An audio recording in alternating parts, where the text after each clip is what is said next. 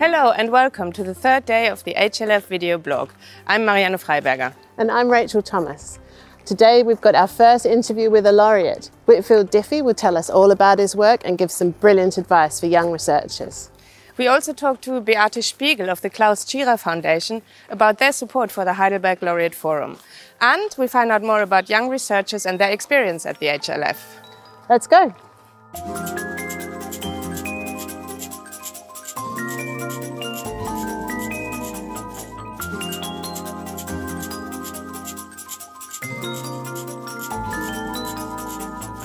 Would you please like to start by introducing yourself? My name is Whitfield Diffie. I'm an aging cryptographer. I've seen you at quite a few HLFs before. So what is it that you like about the Heidelberg Laureate Forum? Well, what's not to like? At one level, they fly me here, they put me up in beautiful style, they feed me very well, I gain 3 kilos while I'm here. But in sort of serious terms, I haven't done very much work yet for the HLF. I'm putting on a performance the first time this year. But the main thing for me is getting to talk to various people, largely laureates, but some of the young scholars are fantastic. And so it's getting to meet people and talk to people that appeals to me.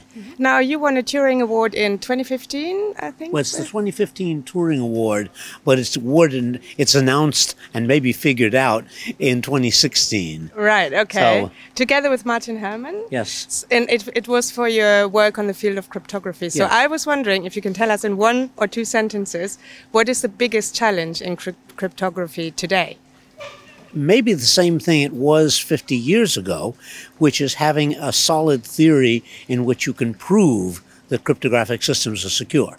Like every mathematician who went into cryptography, I thought, oh, I'm going to clean this field up. We're going to have, and it's vastly harder than any of us estimated, and it's not doing. Do you have any advice for the young researchers that are attending this conference from all around the world? There are 2 styles. And so there are people like Kasia Birkar, who didn't come this year, who go after old, hard problems, or Andrew Wiles, and solve them because they're very smart. Right? But if you apply more imagination, maybe, than outright smart, right? The easiest thing to do is work on the boundaries of fields, where there are new things that people from that field haven't thought about and people from this field haven't thought about. So I think it's sort of looking for the fault lines in intellect that is the easiest way to pick up low-hanging fruit. And here's my last question, which actually comes from a young researcher that we talked to. And he would like to know, what is it that has inspired you and what have you done differently to be as successful as you are? Somebody once said to me, it's smarter to be lucky than it is lucky to be smart. And I just feel incredibly lucky. If I did one thing for which I sort of deserve credit, it's devoting 2 years unsupported by anybody else, figuring that cryptography needed to be studied. Nobody wanted to support me to study cryptography. I took off and traveled around and looked for people to talk to and studied documents and so forth. So I put in enough effort, but I describe my career as I did 1 good hour of work in 1975, and I've been making a living off of it ever since. That's very smart. Thank you very much. You're very welcome.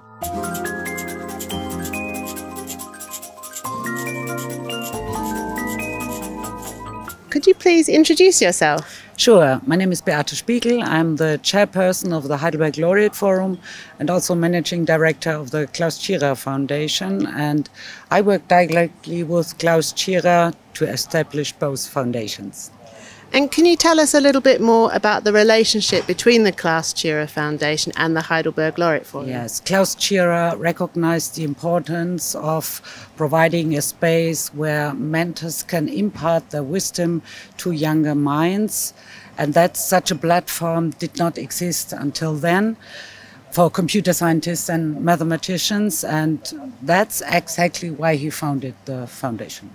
What is the reason for setting up the Heidelberg Laureate Forum? What's important to focus on for the Heidelberg Laureate Forum? Our central focus is expanding the enthusiasm for natural sciences, mathematics and computer science. And the HLF inspires participants, creating ripples that extend beyond this event. I would say use the opportunity to network and exchange with each other and everywhere with the laureates, and you cannot see where the connection will take you, but everyone knows where missed opportunities lead. That's brilliant advice for young researchers. Thank you very much.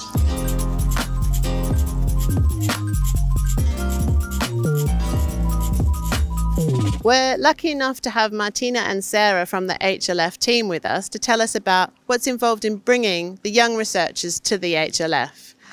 Sarah, can you tell us in normal HLF times what's involved in bringing them here? Well, we have an open call for applications between November and February, where young researchers in mathematics or computer science or a closely related subject can apply to attend, from undergraduates, graduate PhDs, and postdocs. And at the end of the application phase, 200 young researchers are selected to come and attend the HLF here in Heidelberg. This year we had, for the last application phase, we had 900 applications, and we have 59 nations represented this year. So from right across the world. All across the world, yeah. A really international group of young researchers. And one of the most vibrant parts about the HLF is them being here and seeing each other and interacting. So Martina, what are you doing this year to try and make that interaction possible and really bring them into this digital HLF? Yeah, one of the program points that we're trying to have this year, that we're going to have this year, is the window to the world. So we're really trying to focus on the international crowd that we're having and try to really show what are the countries that the participants of the HLF are coming from, what are, what kind of food do they eat there, what is their cultural difference towards one another, and what is the thing that makes their country unique. And to bring everybody together to really show how diverse we are, and the HLF is, I think that's the most important part, to really show all the participants, to increase the interaction amongst the other people, and that's nice. Yeah, absolutely. Yeah. Do you have any final words of advice for the young researchers that are attending this year? Yeah, just engage, connect with the community, connect with the HLF participants, try to be active and connect with the laureates, try to learn and inspire one another. Yeah. Thank you very much. Have a nice day. Thank you.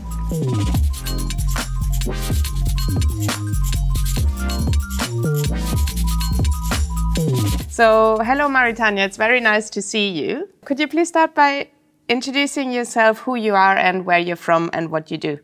My name is Marithania Silvero. I'm a mathematician. I'm Spanish. And I got my PhD in 2016. And currently I am a postdoctoral researcher at the Faculty of Mathematics of the University of Seville in Spain. And my research area is algebraic topology, and more precisely, knot theory. So that's it. Can you tell us just a little bit about knot theory? In knot theory, we study mathematical knots. So if you want to think of a mathematical knot, you can imagine that you have a piece of a strand that you tie, and then you glue their endpoints together. So what you get is an idea of what is a mathematical knot. So what we study is the deformations you can do to this strand. You can either stretch it, you can twist it, you can do whatever you want, but you cannot cut. Cutting is forbidden, okay?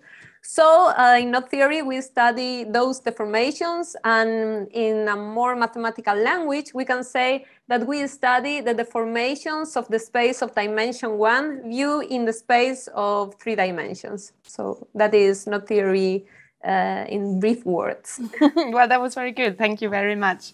What have you been enjoying in the first day of the HLF so far? Oh, yesterday I enjoyed a lot meeting the laureates. I had the possibility not just to listen to their wonderful conferences, but also to discuss directly with them in those small groups, asking them questions, listening to their advice.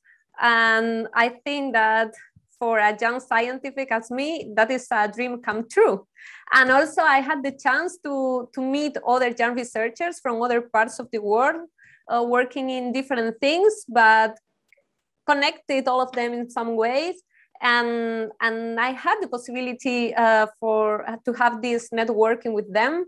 And well, we will see how it evolves this week, but I think that many collaborations can arise for this from the conference, from the 8th Heidelberg Laureate meeting. And I'm really grateful to organizers for that. So good, my experience has been very good. So in terms of the questions that you would like to ask of laureates that you have either already have the chance to ask or that you will ask, what kind of questions are there? What is your most burning question that you had before you came to the HLF? For me, having in front of you, virtually in front of you, a laureate and having the opportunity of asking them something, I would ask about inspiration, about creativity. How does creativity play a role in their work? Where does this inspiration come from? Where do they find it? Yes, I want to listen their answers about that. Okay, well, thank you very much. Okay, so thank you very much, and thank you for organization, because it's been wonderful. It is online and everything is like as if, I mean, not as in person, but much better than one could expect. Well, thank you for talking to us, and I hope you enjoy the rest of the forum. Thank you. Bye. Bye.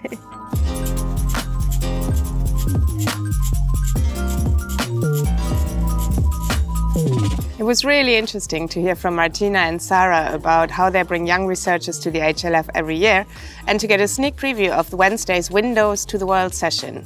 And it was fantastic to hear from Marithania about her experience as a young researcher at the HLF.